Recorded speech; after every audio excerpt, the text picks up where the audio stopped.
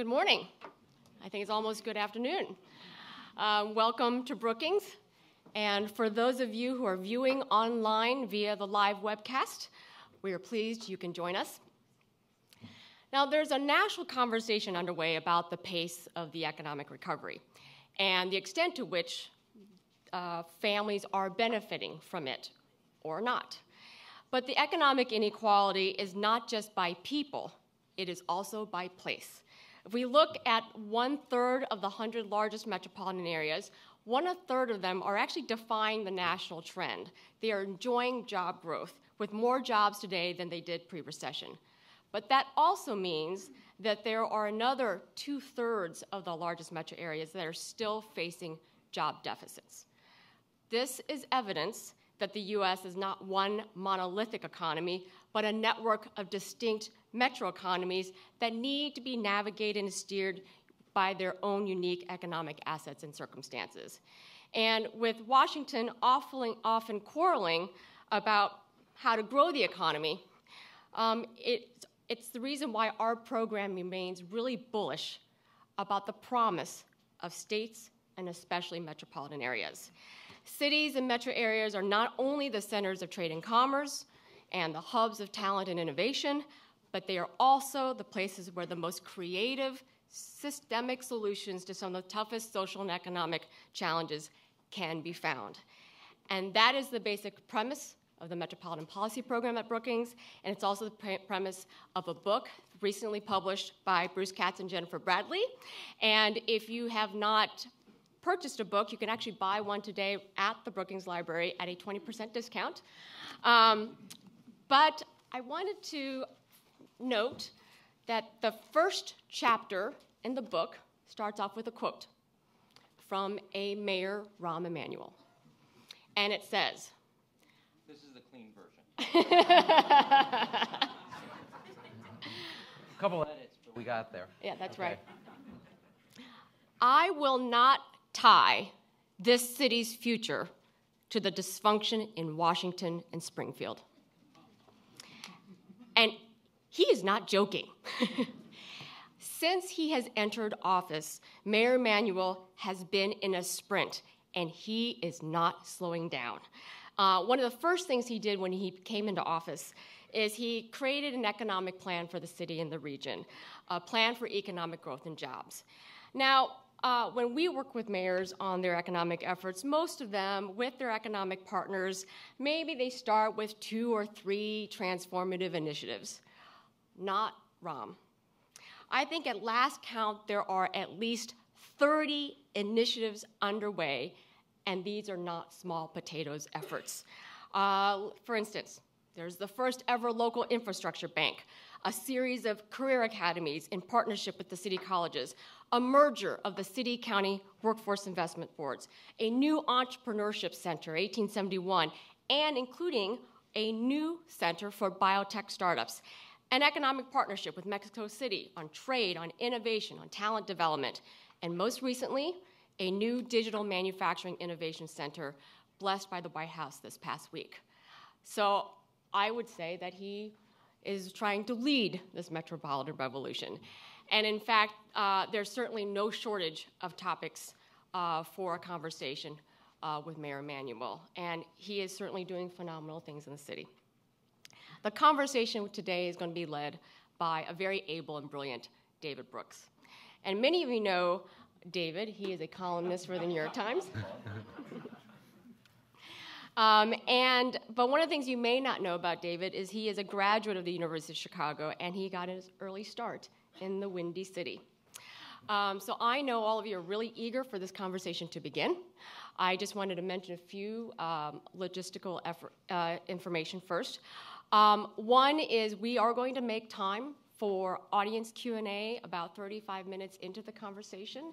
I believe there are cards at everyone's chair. We are going to be taking those questions by cards today, so if you have questions while you're listening to the conversation today, go ahead and write them up, and we will have staff walking up and down the aisles who will be collecting them.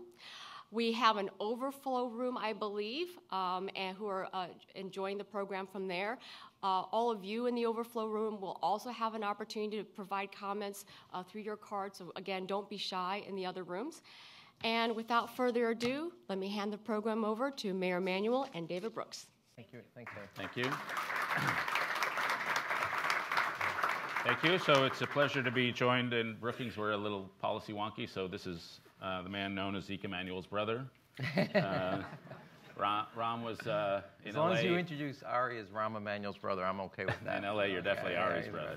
Yeah. So Rahm was born in Chicago, went to Sarah Lawrence, was a ballet dancer for a little while, was an early education student. I got to know Rahm when he was in Congress, representing the seat recently held by Rod Blagojevich, filling big shoes there. We all get graded on a curve. Yeah. Then, as everyone knows, he became President Obama's chief of staff at the beginning of the administration, and then went off to run for and become elected as mayor of Chicago. And when Rahm went off to Chicago, I started getting these calls from Chicago saying what an amazing job Rahm was doing as mayor. And Rahm was the source of all these calls. They all came out of the 911 center. So let me ask you the first general question. When you went to the city, you were as happy as I've seen you, leaving the White House, going there. Describe the difference between governing at a city level and governing here. Well, I'm not so sure here's governing, so that would be the first test. The reason I wanted to go to the city, the reason I think Bruce wanted to write this book, I think there's 100 cities around the world that drive the world economy, economic, intellectual, and cultural. They're the driving force. Chicago's one of those cities. I happen to think it's obviously in the top half of that, if not better than that in the quintile. And a lot of IBM economists have all cited Chicago's the second most competitive economy in all of North America and in the top 10 worldwide for a host of reasons. But that said, you can do certain things locally and really put your thumb on the scale. And if you're interested in policy and interested in making economic social change, you can actually see it. Just a couple, I worked and helped the president think of Race to the Top, negotiate. I think it's a tremendously successful program. City of Chicago, we added an hour and 15 minutes to every child's school day every day, and 2 weeks to every year. From kindergarten and high school, that's 2.5 more years in the classroom than otherwise. It's the largest increase in time anywhere by any public school system ever. That's a dramatic impact. Without any federal participation or any help from the state, this year we have universal kindergarten for every child, where half the kids, 20,000, used to have 2 hours a day, most expensive babysitting in America. They now have a 7.5-hour day, learning their colors, their shapes, their numbers, which is essential. When I ran for office, 54% of our kids were graduating, which meant 46 obviously were not. We're at 65, and according to the University of Chicago, on target in 4 years to be at 80%. Now, I love working on Race to the Top.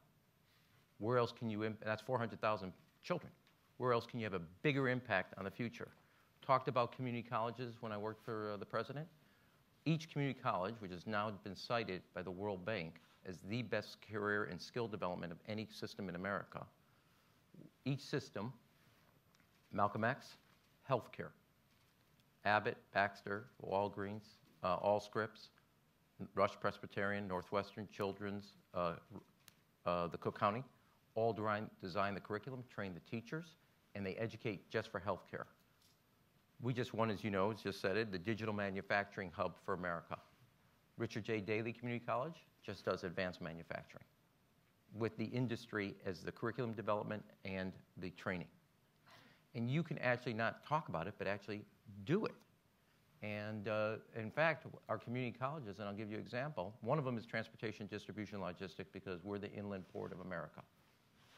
I was in negotiations with Eritrea.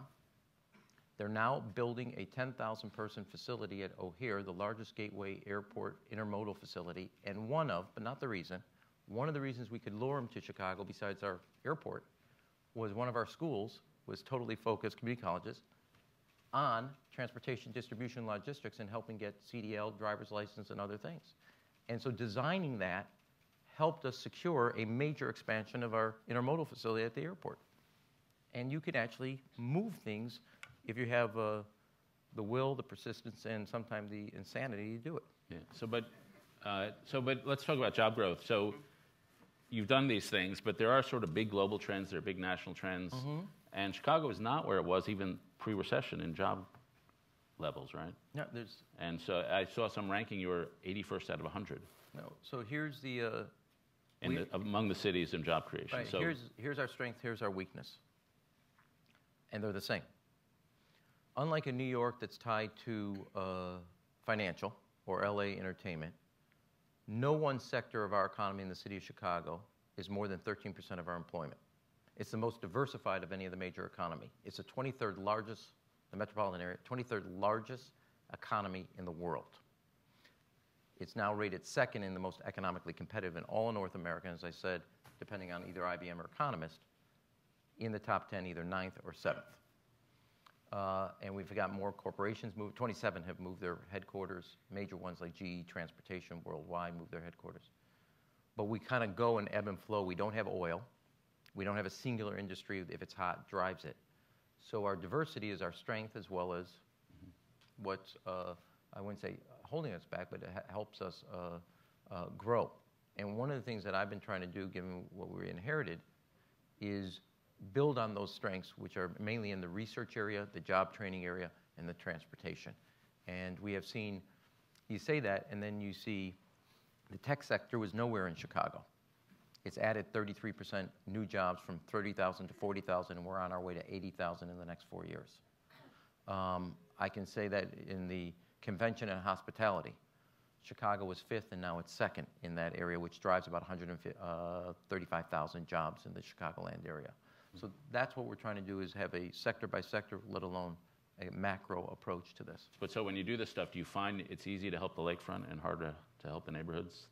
For people that don't know Chicago, lakefront is the affluent part, and the neighborhoods are more ethnic, poorer, less skilled. Right. I think, let me say, the key part, the way we've approached it when we did this economic report, the first of its kind between McKinsey and Brookings, kind of an economic strategy 10 years out, where do we want to be, and then by sector.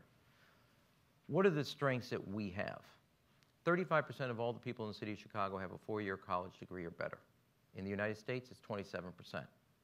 We have to have that edge and constantly grow it, because that's why corporations in this massive race worldwide for talent, they're going to go to a place not only with a great work skill and educated workforce, but one that have the institutions that continue to support it. We have 13 4-year institutions in the city, not counting the state, and we have more alumni from the Big Ten state universities than anybody else in the entire country. As I said, between Madison, Wisconsin, and Chicago, South Bend in Chicago, Ann Arbor in Chicago on graduation day, don't get on the highway, you're going to be roadkill. That's a good thing. It creates great promise. But we have to make sure everybody participates, which is why I've driven so hard on the community colleges, because the truth is, prior to our college to career program, our community colleges were the last stages in your remedial education. They were your 5th and 6th year of high school because the high schools weren't doing their job. Now we're giving them an education that ensures them a job. And I'll give you this one example. We're building a new school at Olive Harvey on transportation, distribution, logistics. One of the women there was getting her CDL to be a truck driver. And I said, really? Why? She goes, because I want to go back to Malcolm X and get a nursing job, but I don't want to go into debt doing it, so I'm getting my job here. We're guaranteeing her an education that gives her an economic and a position that she can then go and pursue an education of what she wants to do. Mm-hmm. And prior to this, our community colleges that used to have a 7% graduation rate, and now is 13 on its way to 20, was absent from our economic strategy. And pushing these pieces into place is essential to do. So community colleges now have a 20% graduation rate? No, it's 7 when I was there, right. 13 today, and on track to get to 20. Yeah. So that doesn't sound very good. Have you seen community colleges nationwide? Yeah. And completion rates? Right. Both at 4-year and 2-year institutions are in trouble, and that's why I think the president's right to align scholarships and grant money to completion rates, not to acceptance rates. Right. So one of the first times we knew each other was you had written a book called The Plan. I guess we'd known each other for a little while with Bruce Reed. Mm-hmm. and you were, of dear departed memory, a sort of a member of the DLC. You were a centrist Democrat. And now the trend in urban mayors is elected in New York. De Blasio is to go a little further left. Does that distinction, does that ideological distinction make sense? Are there certain policies like de Blasio's championing of raising the minimum wage? Do you think in those terms? Does that apply to you? No, I think, look, I think these are categories so people can easily try to identify you. I think in terms of forward or not. Mm-hmm. I don't have, and the reason, I mean, Amy kind of talked about the pace. Chicago is at a place where I think we were, for a host of national or otherwise reasons, not moving forward. And I don't think we could afford to kind of come to a standstill, both from financial, economic, social, cultural, and educational reasons. My question is, I've made kindergarten without any federal or state help universal. I didn't consider it left, right, center. I considered it a good policy that made sure that those kids, regardless of income, regardless of background, regardless of family structure, had a great shot at high school graduation.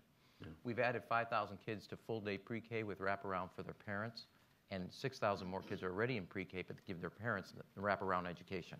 I didn't consider what ideological stripe it got. I happen to think it's a good investment as a son of a pediatrician and somebody who studied early childhood education. Yeah. Doing infrastructure at our airport, we're adding enough capacity that it's the equivalent if I took Midway Airport and put it at O'Hare. It's a third airport, basically. Our mass transit system, every bus, every train is replaced, every station is being rehabbed, and we've rebuilt the equivalent of 2 to 3 lines. I don't consider it left, right, center. I consider it a great economic strategy to move people from home to work faster and make us more economically competitive. So I understand the desire to try to, where does this idea fit in between these two goalposts? I'm like about getting the ball through the goalpost, not about which side of the goalpost it's on. What about the minimum wage? What's that? What about the minimum wage? We're at the statewide $8.25, and I've said already that we're going to move to $10.10 if the feds and the state don't move. I happen to think but I said it in this way also. Not only for increasing the minimum wage, I am for a robust, expanded earned income tax credit. The only time in the last 30 years that you have seen a decline or the movement in which people, minimum wage or right around that space, saw their income or their income as well as their capacity to, or the narrowing between rich and poor, was in the 90s when you doubled the earned income tax credit. Bill Clinton in 93 doubled what he inherited from George Bush and Ronald Reagan, and doubled it again in the 97's balanced budget. A minimum wage without the earned income tax credit is good, it's just not good enough. No child should grow up in a home whose parent is working and grow up in poverty. Yeah. And the minimum wage of $10.10 won't do it. A robust, expanded earned income tax credit will. And the quicker you make it not only bigger, but simpler to get, the better we're all going to be. Okay. Now, I'm for $10.10, but when I was mayor, presently, I worked with the state. We expanded our state EITC, and it's the best, as Ronald Reagan said, best pro-work, anti-poverty program in the country. Okay. Now I'm going to ask you to praise a competitor. I know this goes against your genetic makeup. So why don't we skip the question? So what cities do you look around and say, you know, Houston's really, they're doing it right, or, you know, LA, what do you see out there? Well, first of all, I want you to say, you can have a lot of mayors. We all learn from each other. Yeah. And one of the things Mayor Bloomberg used to do is bring us together, about 10 or 12 of us, to spend 2 days or a day and a half kind of learning from each other. The mayor from Houston is doing some interesting things in the sense of recycling. We just expanded it, but she's doing some real interesting things that save costs, as well as expanding it in a dramatic way. We're building the largest rail-to-trail in Chicago, Bloomingdale Trail, or 606. I think what Kasim's done in Atlanta with the entire circle is fascinating. We don't have that kind of area. We're looking now something in Englewood also. So, and I'll tell you from Mayor Bloomberg, I thought his idea of Cornell and the Polytech from Israel was, I would say a 14 out of 10. It was not close. So what I went off and did, and part of our plank that we did with Brookings and McKinsey, was the driver of research for jobs. So since I've been mayor, I agreed to take down Prentice Hospital so Northwestern could put a 2,000-person biomedical research center. Went after the Department of Energy for a grant for the next battery grant, which also is next generation storage, and that's now at Argonne and U of C. Next week, we're breaking ground at IIT for the new Design Institute and research there, and then this recent digital manufacturing grant that's going to be a 5-year grant in the city of Chicago. Research and your universities, the single biggest economic driver of the country, let alone the city. Single biggest. And I think what Mike did in New York, fifth one was I negotiated between Ben Gurion and U of C a water research project because water is going to be the most important commodity. I want Chicago, given our proximity to Lake Michigan, to be the center of water management, water research. Each of those, you can't count the licenses, the patents, the talent, the companies that are going to come out of there. They're going to drive your economics. And while New York has one, and I'm not competitive, but I decided to get 5 instead of 1. But in the sense of these are game changers that recruiting a corporate new headquarters, which we have done, don't have the multiplier effect that a major research capacity can do. And those, so when I look at what Mike did, I look at what Qasim's done, I look at what Houston's done. I'll give you an example. One thing we've done that 10 other cities, LA is now using. We have this massive summer learning, which is why I'm now, kids read 2 million books during the summer. I'm doing this polar plunge. As I said to you jokingly, I'm asking for a recount before Sunday. We're going to ask about that later. I know, but here's the thing. Our libraries have Rahm's readers. 70,000 books got read. Our park district, for the first time ever, we have a program that has a half-hour reading for during summer camp. All our museums have an academic program that we have worked with them. Kids earn electronic badges. 10 cities now in the city around the United States are copying the summer of learning. Why? Because you can't afford 3 months off from education. We can't afford it anymore. Can't get it a year-round school. So what do? We came up with this coordinated summer learning program. Can you call them Rahm's readers? Yeah, I used to do it in Congress, and I did it as a city, and then we had 74,000 kids participate. Nice branding. Well, we can always take David's details, but it just doesn't have that snap to it. Doesn't have that. I wasn't. You were blessed and cursed with that name. Yeah. Talk about, when I started my reporting career in Chicago, and I covered the council wars, and it was Eddie Verdoliak and Harold Washington, and it was white-black. Yeah. That's not politics anymore. So you've got gigantic Mexican-American population, Latino population generally. What's the difference between the old Chicago, which was white-black? Like, what are the political difficulties? What are the rivalries? Well, there's 2 or 3 things I would say. Pre that, you would also say it was independent versus regular. Yeah. Right. The racial divide came when Harold got elected. Let me put a parenthesis. If Chicago's Mexican, first of all, Chicago has the 2nd largest Mexican-American population of any city in America. If it was in Mexico, it's the 4th largest city in Mexico. Our Polish community is the 2nd largest Polish community in the world, outside of Warsaw. So give you a size of the ethnicities that drive Chicago. We're a city not just of neighborhoods, but ethnic identities, etc.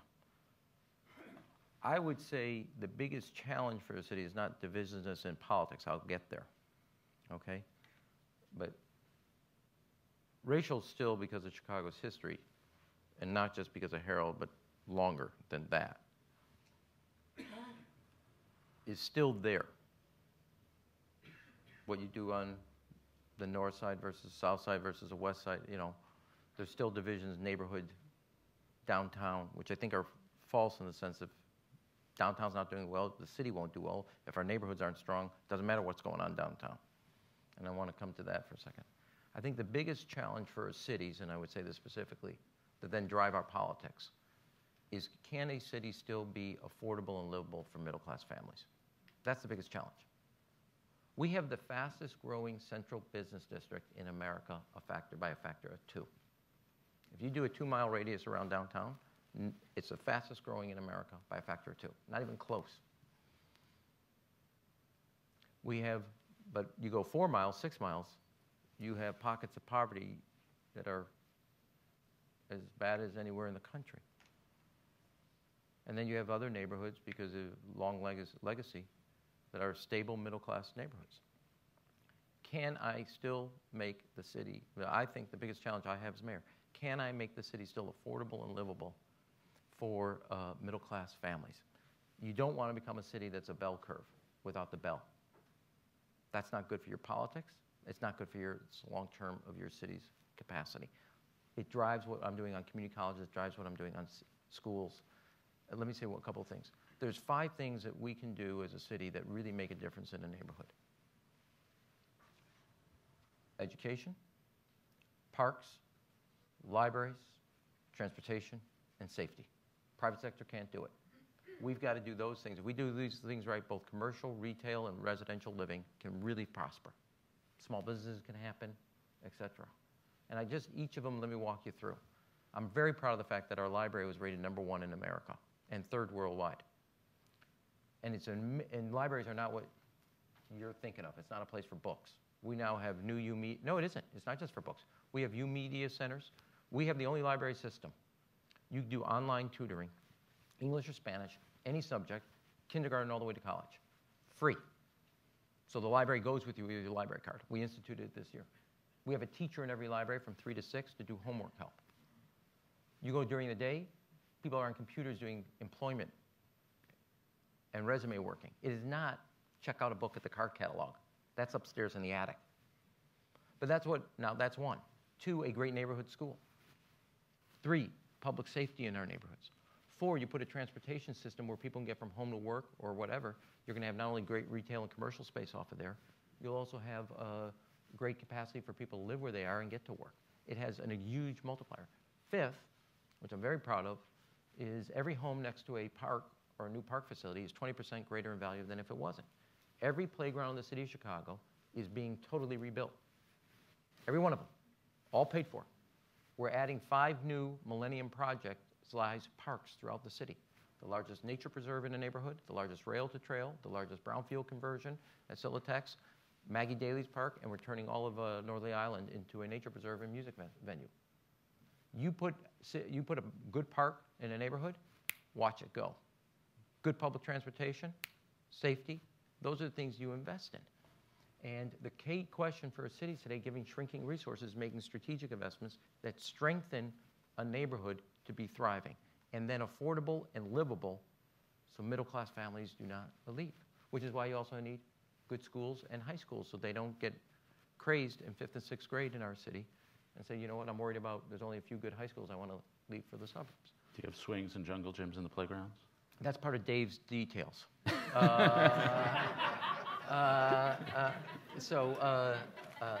Actually, Dave, on seriousness, last year the city of Chicago won an award from Kaboom for having the most playground strategy and effort. But let me say this, the friendships that get formed in a neighborhood happen at playgrounds.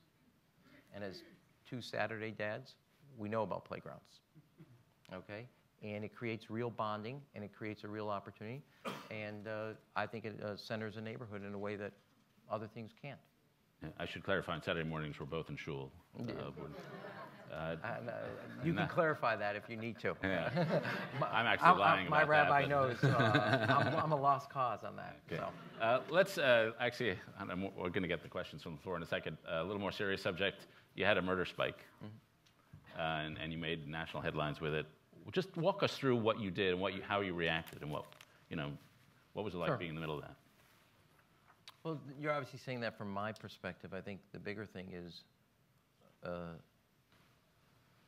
the perspective of obviously what goes on in the city in the sense of the neighborhoods and community. Now, the good news is we've put in place a series of things, what I call the 4 Ps: policing, prevention, penalties, and parenting. Last year, we had the lowest homicide rates in 71 and lowest crime rates in 65. But every day, and we're making progress now, but every day is a real day in and day out. You got to adopt different tactics. We made some changes in the police department that, number one, there was some weather impact. There was other things that were the right things to do that also I don't think we were totally where we needed to be. And what I mean by that is we had arrested the gang leadership part of my tenure correctly. So there was no leadership in these gangs. And they had broken down and dissolved, and then there was inter-scene gang warfare. So it wasn't two gangs fighting each other, it was two groups inside a gang fighting each other for turf with leadership that was much younger than 30. They have a different perspective. And we were, as a police department, as a city, slow to react to that. Once we caught on with what we're doing with the both impact zones, 2 degrees of separation, this new thing we're doing just recently out of custom notification, is interceding before the retributional shooting. Last year, I want to make a big plug for this, and I really want everybody who, you all study this, I'm living this. We had a 25% reduction in shootings, not just off of 2012, but a 20% off of 2011, so it's not just 1 year. Among juveniles, 40% reduction. So it's beating the citywide average. I increased summer jobs by 150%. 20,000 kids, the largest since the war on poverty. We increased our after-school investments by 25%. I'm participating in a program today, this thing that the president's highlighting, we expanded called BAM, Become a Man, a mentoring program. We changed how we deal with restorative justice from, expulsion first to expulsion last in a comprehensive way. You can't get to a 40% reduction among juveniles just on policing. Don't just study, say, it's after school, it's midnight basketball. It works. These are good kids. Really good kids looking, needing just a moment for somebody to care. Now, what I want to, and it relates, David, to what I talked about earlier. We have an unbelievable downtown, unbelievable excitement. The success and failure for me as mayor will beyond that 2-mile radius. Every child can see downtown. Coming out of school, coming out of home, coming out of church, or sitting on a corner. And the question is, when they look at it, if we've done our job at school, and we've done our job with the places of worship, if they think they can, not that they're going to work downtown if that's not what they want, but if they think that excitement is part of their future, we're golden. If they think the future they have is in front of them, we got bigger problems than any one mayor can solve. And everything I do, from our schools to our camps to our readings at the library to our park investment to our transportation to our college, community college, to our mentoring, is all making sure that every child in the city of Chicago thinks they have a better future than the one that's in front of them, regardless of where they live. You got me started. I'm not interrupting you. You're on a roll. Go ahead. All right. No, because you guys are here, and you're like, Chicago, wow, what an interesting anthropological experiment. No, but I want you to understand this. These investments in kids, Isaiah Thomas and I did 12 basketball courts Friday and Saturday night from 8 to 10, or 7 to 10. You get not only a basketball court, you get a coach, you get a scorekeeper, you get a uniform. We thought 800 kids. I'm going to tell you the story. 2,500 showed up. I don't have enough money. I mean, if I opened up 43 of them, I couldn't supply all the kids that want to come. I went to the first one opening on Columbus Park on the west side near Austin, Garfield area. So I sat down, this kid had just gotten off the court sweating, Martell. I started talking to him, and I was going to walk around and talk to all the kids. Well, he was so engaging, I just could not get up. And he just came Friday night. Lives upstairs in a 3-flat with his mom. And I couldn't get up, and I said, finally, because he was just so engaging, so I said, get me a card. I wrote his mother. I said, Mom, one parent to another, you done well. I'm just telling you, I know how hard it is. I got a teenager at home, 3 of them. You've really done well. So I finally got up. I walked around, said hello. I'm walking out. He is walking out. I said, where are you going? He says, I'm going home. I said, come on in the car. I'll give you a ride. We're on the west side of Chicago. Now, he come to play basketball. He's got 2 Tahoes, 4 cops, and the mayor in the car with him. And he's at a charter school. It's all African-American male. There's 3 of them in the city. We get to his house. I'm about to get out because I'm going to walk him to the door. He puts his hand on my hand. He goes, Mr. Mayor. I go, yeah, Martell. He goes, may you have a blessed evening. I got 4 cops and 2 Tahoes, and he's telling me to have a blessed evening. These are good kids. Invest in them. Give them a shot. Somebody that cares about them, and they're going to be fine in life, and that's what's missing. Government's not a good replacement to a parent, but as long as there's breakdown in the family, we have to step up and do our replacement investments that give these kids the equal shot that your children and my children are having. And if we do it, we're going to be really successful. Okay, amen. Okay, I'm going to go to a question.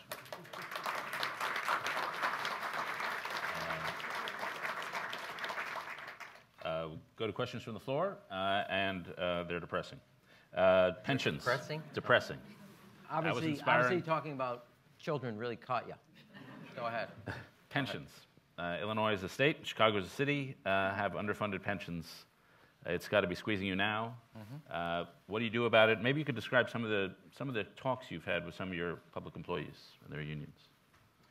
Well, first of all, we worked an agreement with our Park District employees, which is about 2,500, and now they have a pension. See, all that question is about fiscal. It's true, but I actually look at it as a commitment. I got people showing up every day, working, putting money into a paycheck that goes into a retirement system that is not going to be able to keep its commitment. I owe them that peace of mind, but I owe our taxpayers the same sense of certainty that they're going to get peace of mind. We worked through a deal that dealt with cost of living, amount of years' work, amount of money contributed. And the thing is now going to be 100% or in 40 years fully funded. I think that's what I owe people. You got to make compromises, some of it reform, some of it revenue, and you can work these things out. It's not just a threat to the economic well-being of the city from a fiscal standpoint. It is that. You didn't need me to come all the way here to tell you that. But to work through this is not you are greedy, now compromise and give it all up. These are things everybody agreed to. And the fact of the matter is everybody negotiating it in the years past, not just in Chicago, all over the place, everybody knew, you couldn't work out the wage part. Well, here, this is what we'll do on pensions. And nobody ever funded it to the level. And everybody agreed to it. It's not workable. You are owed, since you work, the peace of mind that you're going to have a retirement plan. To get there, we're going to have to make changes. And the cities or municipalities, on behalf of the taxpayers, are going to have to step up in a way we hadn't, but in a way that doesn't put all the burden on taxpayers or all the burden on those who are planning on retiring. Cost of living adjustment has to be adjusted. The years you work have to be adjusted. And what you contribute. Those are kind of like the 3 basics plus what we do. And if you do that, like the Park District employees, I want that for teachers, I want it for police, I want it for fire, I want it for our carpenters, I want it for everybody. You will know when you show up at work, you're going to have a retirement at the end of the track. Today, it's not, and I want to have a commitment that you can have confidence in. This is a question from a George Washington University student. What advice do you have for those aspiring to public service, especially at the local level? Look, I am big into public service, and I want to say this country has been great to my family. My grandfather on my mother's side came here in 1917, 13 years old by himself, not a word of English, and he came to Chicago. My father came in 1959. I was raised with the notion of giving something back. You have a great country. I don't know where you live, I don't know where you're from, but you have a great country. You have an obligation to give them something back, whether that's AmeriCorps, Peace Corps, environmental group. It doesn't mean running for office, and it doesn't mean working in politics, but it means making sure your neighborhood, your community, your city, your state is better.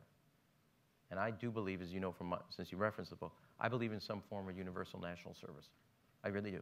I think we're a country that's breaking up too much. We should have one unifying experience as a country, and it shouldn't just be on Facebook. It should be when you contribute to the betterment of your community. I really do. And I think whatever course you pick, you will find giving something to other people, meaning your community, is the best reward and growth period of your life ever. And I think public service in some capacity, and I don't mean it mayor, congressman, chief of staff, surely not a columnist, but I mean any contribution you can Practically make. Dorothy Day sitting over here. I should That's be right, edified. right. But I really do. I think, I encourage you not to listen to the cynics about public service. It's an honorable thing to do. Well, you're in politics. What's the biggest character challenge you face as a politician? Well, okay, I'll just, the big character phase? You know, there are parts of the job that are because we're guilty until proven innocent. We're wrong. We're not telling the truth. I just, and I find it like, you can be critical without being cynical. I think the post-Watergate era has ruined your profession. I think it's also ruined our profession, for a whole host of reasons, okay? And I think we owe the public better. That's what I think. I think we owe ourselves something better. I think you have a job, and I don't mean David Brooks. I asked about your character challenges, really, not so much mine. Well, obviously you forgot you were talking to an Emanuel. I'm here to help you, whether you ask for it or not. No, I think the character assumption is like, the assumption is we're not telling the truth, or that we're guilty before we have to prove our innocence with the presumption.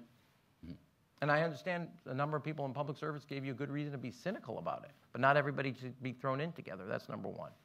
So I think the character piece is on that piece. I also think there's two other things, or one other thing I would say, that one of the biggest challenges, people want, and it's not to do more with less, that's overused, but they do want still the same level of, or even more out of the public space while they're more cynical about its potential and their willingness to support it. So there's higher expectations of performance or expectations of outcome with less capacity or bandwidth to get there. And it's not, it gets translated into, we got to do more with less. I say it myself. That's very, very hard. Now, what's exciting and what I love about being mayor, and I was thinking about this is the place of government people think is closest to how they live their lives. What about the library? What about the street, the speed bump on their neighborhood? It's how they live their life. This town, it's, Disneyland on the Potomac, man. They don't get that. And even you guys say, out in the real world, it's not even real. And this is the most farthest removed from their lives, and in many ways can have the biggest impact also, besides what I do. And there's that kind of dichotomy. But I do believe people expect more from government, but give it less capacity to do for a whole host of reasons, and it's not like we're innocent in how we got here. In fact, big contributors to it. And so that would be the other character piece. Yeah. Just on my profession, I would say the bias of journalism is prove we're smarter than whoever it is we're writing about. And as a result, we give you a lot of material to work with. Yeah, I know that. Yeah. As I used to say around the House of Representatives, all of America is represented, and I mean all of America. Okay. I do want to say one shout out, Robin Kelly from Chicago, the Congresswoman is here, and she's been a great partner in what we're doing in the city. So, Robin, stand up, man. I'm giving you Andy Warhol time, man. A true public servant. Okay, question. Given your experience, what advice would you give to Washington, D.C. region to diversify its industry? And then especially, I want you to talk, especially on this point, once the plan is in place, how do you get suburban jurisdictions to participate with the effort? So really, I'm asking you about the city-suburb relationship, both here and in Chicago. I can't let me parallel park into this answer. Who's paying for the meters? Yeah. You got another hour. I refused to pay those bums a long time ago. They're now going to finally put pay by sell and we have free Sundays in our neighborhoods. One, when I wrote the plan, or I had the plan written with McKinsey and Brookings under World Business Chicago's auspices, I said the first thing you do, go to Cook County and go to the metropolitan areas because Chicago's a metropolitan economy, and coordinate our strategy with them so we're all synced up. Second, one of the first things I did as mayor with the Cook County, we did a collaboration. We've now saved, because of certain things, $73 million. We've set a new goal of another 20 there are things that the county does that we don't have to do, things that we do that they don't do. I'll give you a simple thing. To qualify for a minority women-owned business certification, you used to have one application for Chicago, one for county. My view is you're certified at county, don't have to pay for it. It's good enough for us. Same thing with Chicago. You certified city, you don't have to go get it. And if you want minority women-owned businesses, they're not major, they can't afford the legal and accounting expenses. So we simplified it. Second, in enforcement, paying for the companies that distribute tobacco. An example of this, if they were cheating county, they weren't probably paying city. If they were cheating city, they weren't paying county. So when they do their enforcement county level, they check for the city and they collect our piece. When we do it and we found a cheater, same thing. We collected much more money and have saved each other a lot of money on the enforcement side. So a lot of collaboration, county and city. It's one of the things I constantly say, and we've set up a thing I inherited from Mayor Daley, which I've been a big supporter of, is the Metropolitan Mayors for the 6-county area of Chicago. The old debate when you went to school and I was growing up, Chicago versus everybody else in the state, is hogwash, doesn't work, it's yesterday's politics. We are a regional economy. We're obviously at the center of it as the city, but we have to be aligned in our efforts. I can't speak to D.C. You're so reliant because of obviously the public sector, but there's major healthcare, major technology piece going on in Virginia, and having a metropolitan strategy rather than what are we doing in D.C. Is the wrong way to look at it. Now, we're different because of Chicago's center, but we do it as kind of a center out and a line. An example, O'Hare, let me say, transportation. 1/3 of all rail cargo in America comes through our city. True about roads and also air cargo. We're the inland port of America, Chicago. Having a coordinated strategic investment and strategy for transportation across those different areas helps not just Chicago, but the entire metropolitan economy and tri-state area. That's what we need to better align. We're not perfect, but we're trying to get there. Yeah. Okay, does that make sense? Yeah, it does. Of course, there must be some tension. The people in the suburbs don't actually vote for you. There must be times when you have to care about your voters. You've obviously been out of Chicago long. I'm joking. No, they don't vote. Yeah, there are tensions. There's normal tensions, okay? But there are places to align. And I'll give you an example. It's not like the municipalities in the suburbs aren't facing a pension challenge too. They don't, they too want to see reforms. We can align our interests there. There's places on infrastructure investment, and what I do at the airport or what we do on mass transit. I'll give you a classic example just 2 weeks ago, and you would know him because of when you were mayor. Metro Board, which coordinates all the mass transit for the suburbs into Chicago, it's train. Huge problems. I get an appointment, the county board gets 2, and different suburbs get a couple. It's an 11-person board with nobody in accountability. We're doing major things at CTA in Chicago. So I asked the person who was there for the city that I had step down, and I replaced him with former Alderman Marty Oberman, independent. Now, Chicago gets 1 seat. It's a suburban operation. He was just nominated I didn't make a single call. That's basically, it was so screwed up. Here, give it to the kid guy from Chicago. Here, Mikey, here, you have it. But they just put from Chicago, the head of the suburban mass transit system. Now, when you were growing up, would that have ever happened in the city? Never. But there's a new framework and a new paradigm because of the quality of the individual we nominated and also or put on the board, and also the notion, since Metro serves people in Chicago getting to suburban jobs, people in the suburbs getting to the city, you can't have this old politics of Hatfield and McCoy's. It just doesn't work, and we're hurting ourselves. And and I didn't make a single call for Marty, and he got it. Okay. Here's a question near and dear to my heart. I'm, as you know, a graduate of the University of Chicago. My favorite slogan about that is it's a Baptist school where atheist professors teach Jewish students St. Thomas Aquinas. I have a feeling you've used that before. No, I just made that up on the spur.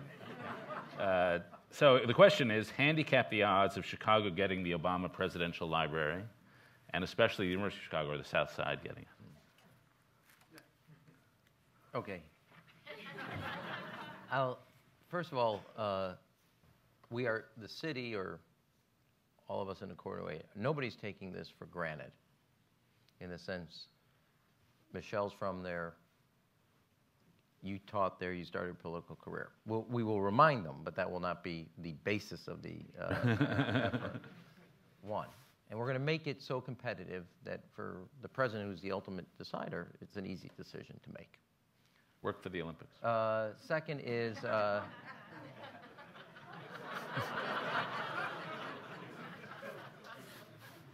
See what I'm talking about, the post-Watergate cynicism? So sad. Sorry to interrupt. It's okay.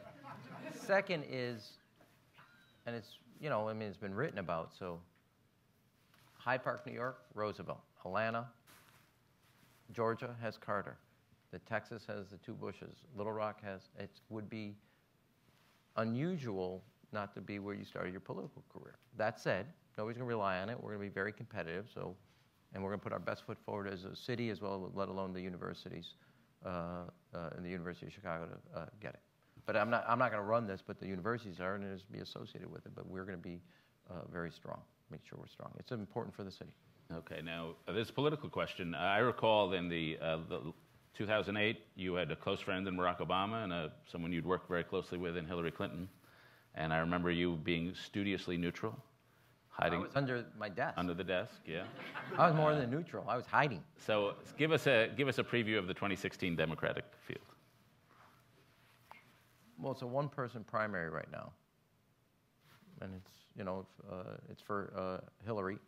I'm going to support her if she runs, and if she decides not to, that's a different game. But it's for her decision. You don't think there's sort of a move on the left? There's just a spirit on the left of the party that would be willing to challenge her? I think you got to first of all get through 2014, and I think that will have a big impact on what people are thinking. Okay. I was avoiding an answer there. I noticed that. Here's another question to avoid. Okay. No, this is our last question. So the question is, and I'm going to add an addendum. I understand that Jimmy Fallon will take the polar plunge in Lake Michigan with you this weekend. Mr. Fallon pledges to wear a suit and tie. What will you be wearing? Mm-hmm. My addendum is where do we donate so you don't come out? Yeah. Wow, I thought we were really getting along here, David. I want to say two things. One, the polar plunge has a history in the city. It raises money for the Special Olympics that we host. That's number one. Number two, this is the greatest year they've ever had. They're breaking records. I told you about this summer learning. So I made a challenge to the kids of the city of Chicago. If you read 2 million books this summer, I'll do the polar plunge. Read 2.1 million books through the library, the Park District, our whole. So they read the books. As I said, I'm asking for a recount. I want to see it for myself. Anyway, so they read the 2.1 million. But I did it. Israel Adonijah, the former Chicago Bear, now plays for the Detroit Lions. I put him on the library board. We both made this challenge, so we're going to do it. Now I said, okay, the head of the libraries and the heart of the Park District are going to do it with us. And we're all going to jump and do the polar plunge because our kids read 2 million books in the summer. It's very important in that effort. I will not be wearing Block 30. I will not be wearing a Speedo, which I recommend to Mr. Fallon. Don't wear those. Thank you. No sunglasses. I'll be wearing appropriate gear. You can't wear a wetsuit, so don't somebody wear. And you have to go in. So you can't kind of run in, hit your knees, and run out. You will. Don't do it if you do that, okay? But so we're going to be wearing stuff that will make sure that you're fully wet. Okay. Let me just say one thing about Rahm. Has been super evident in the last hour. The guy loves his city. He really loves Chicago. I knew he would be successful just because I've known the love the guy has for every block in that city. Thanks, David. Thanks. It's a great city, and it's great because we have great people with great potential. And there really is nothing more fulfilling than being able to do something and see its impact on kids' lives or on a neighborhood. So it's exciting. Thanks. Great. Yes.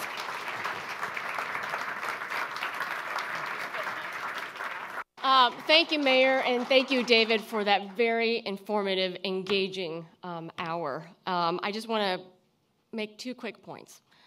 One is that I think just listening to the mayor today, it's really clear that he is proof of the amount of passion, action, and really productive real-world problem solving that we need to see. So you're doing a phenomenal job leading that city in the region. And I think it's also a real testament for why Brookings and this program is so passionate about continuing to work with cities like Chicago and others and all your partners, from everything from global cities to exports and trade to partnerships with Mexico City or others to even thinking about opportunities and upward mobility in the city and the county. And so we look forward to continuing to work with you. I think the second piece is that I think we had an incredible display of the quality of journalism and public service that we need to continue. And I bet you, David, that this mayor is going to continue to call you. Thank you so much for joining us today, and enjoy the rest of the afternoon.